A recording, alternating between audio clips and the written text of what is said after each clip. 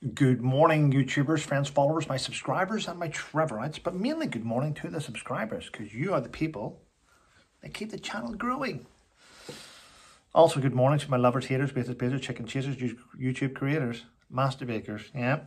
Anyway, if you're watching this video right now and you've not yet subscribed, why not? It's free. Well, people, it's Wednesday again. Wednesday.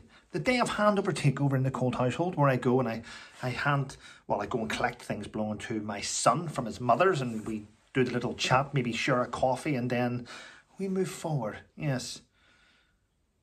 We move forward. Yes. Not forgetting my little dog Zeus, which will arrive today at some stage. 2 p.m, I believe. So, what's happening? Well, thank you for the emails last night. I had loads of messages come in after my video yesterday. And I did that video.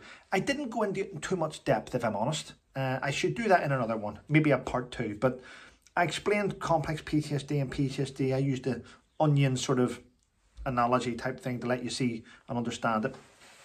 And that's because a lot of veterans' wives send me messages about their husband suffering. What do I do? What do I do? And the thing is, it's getting them to take ownership of what's happening up here in order to keep that marriage going forward. The minute he shuts down, it's over, and that's the truth of it. So it's finding a way, a common ground through that. But I enjoyed the messages, and I'm glad you enjoyed the video. Yeah, it's been an interesting 24 hours. Jason's in Paris. Yep, people are asking me where Jason is. He's in Paris, enjoying his trip. Yeah, and I'm really pleased about the reviews that you've been putting on Amazon. I've had 10 5-star reviews so far. I'm really pleased. I know Anne McLean's is still on its way. There's usually a problem when you put, whenever you put it in, it takes a few days. It will get there. But thank you. And if you have read it, please leave a review. And let's go back to the other book, First in This Singing. If you've read that, please leave a review. I know it sold thousands of copies, and there's only 647 reviews on the first book. And it's been out 8 years, so I don't understand why people don't give me 5 seconds of their time and write a review. Whether it's your book is shit or your book's good, it doesn't matter. They all count. Right, so what else is going on?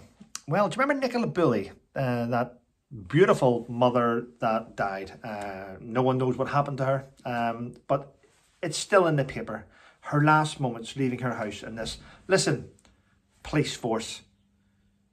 We don't need to know her last moments. We know she ended up passed away, dead, deceased. Stop putting stuff out about her. Just deal with your job, and let's champion the evidence to either convict someone or to say she had mental health. Just find a way around it. But we don't need to keep updated, because you've got to remember that family and friends are reading this every day. That's my opinion anyway. Right. If you aren't aware, there's been riots in Paris over the last 24 hours. And that is because a teenager who carried out traffic violation, whatever way you want to look at it, was stopped by French police. And there's actually footage of the French police officer holding a pistol to the teenager's head. And these words came out. Ready? I had to write them down to get them right. I'm going to lodge a bullet into your head. I'm going to lodge a bullet into your head, before the police officer fired that shot and killed the teenager. I don't know why he would have done that. I don't know in any situation why you would shoot someone in the forehead at point blank range. I'm sure there'll be a full investigation carried out to find out why that officer did that. If he's been, I don't know, dirty Harry in it, then send him to jail, throw away the keys for life. That's all I say.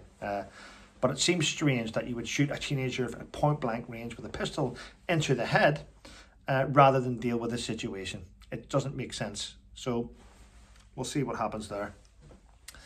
Yes, that's in France. At the minute, I in my own opinion, people, I know there's going to be police officers watching this, and I know that many of them work extremely hard, long hours, and the public don't really support them as much as they used to. But I blame the police for that, if I'm honest, because over the last 2 years, we've seen the police act like Gestapo across the UK. You know, why are you sitting on that bench by yourself? Why are you not wearing a mask? I'm by myself on the bench, but you should be wearing a mask in public place. But there's no one else around here. I mean, the police lost their common sense for about 2 years, non-stop, lost it. But at the same time, they let politicians get away with their partying, didn't they? chief inspectors, you know, those in charge of Scotland Yard having their own private parties, yet everyone else was condemned. So if you want respect from the public, you know, you have to earn it, in my opinion. There we go. Right, now here's two stories. The word asylum seeker comes into effect in the next two stories. So I'll mention this one first, right? The government have decided to increase legal aid for asylum seekers by 15% so that lefty lawyers can represent them in court. Think of that. The government has increased legal aid by 15% so lawyers can represent them in court. Keep that story there. An asylum seeker that arrived in the UK less than 40 days ago has been charged with raping a woman, a Western woman, a UK woman. Yes, that's true. So let's just remember that we're paying to defend these people.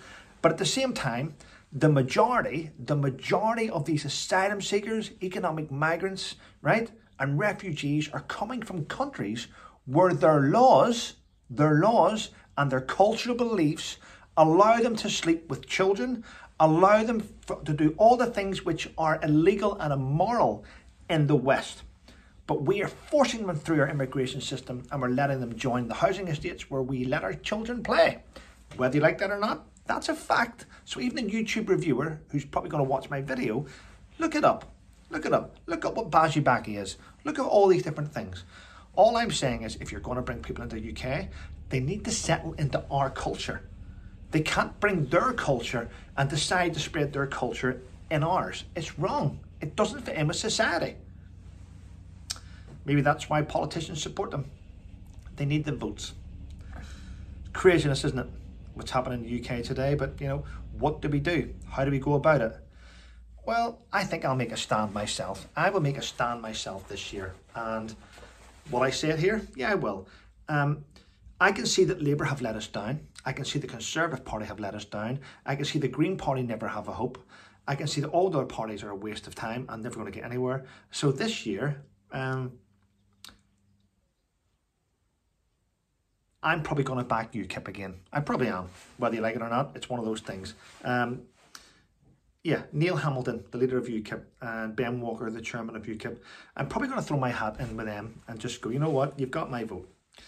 Why not? It's free. Well, people, listen. I'm now going to go and relax this morning. There is a video that I have been putting together, which I'm sure you'll enjoy very soon. And I'm going to mention the word Princess Diana. Yes, yeah, the old Princess of Wales. And I'm sure you'll know where I'm going with that. Anyway, listen, have a good day. Thanks for supporting my YouTube channel. Thanks to those that do support it through PayPal.